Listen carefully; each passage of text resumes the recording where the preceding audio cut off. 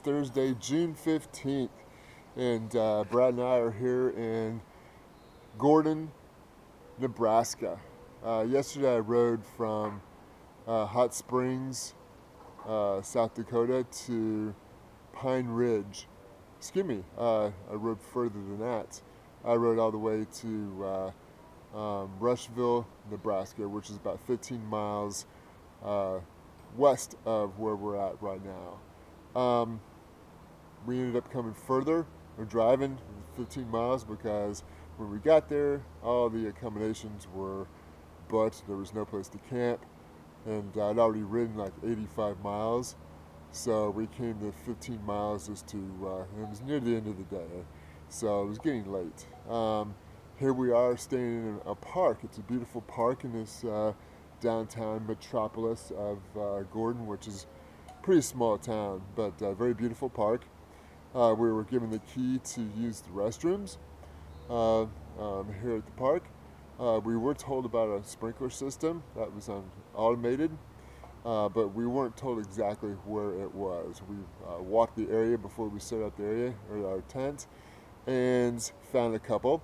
So we set our tent up around where we knew they weren't, where we didn't see them. Well, there were a few that we missed. Last night during the middle of the night, yes, the sprinkler system came on, and when it first came on, we were okay. It was in the distance, but there were different phases.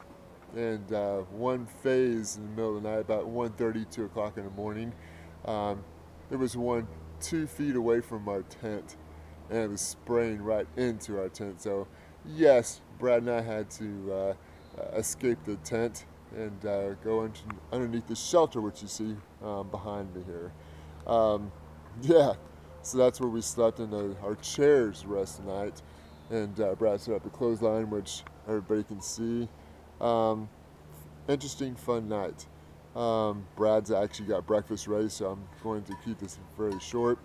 But I'm on my way to Valentine, Nebraska. It's about 95 miles away, so it's going to be a good haul today. So hopefully I make it, and I'm pretty sure I will.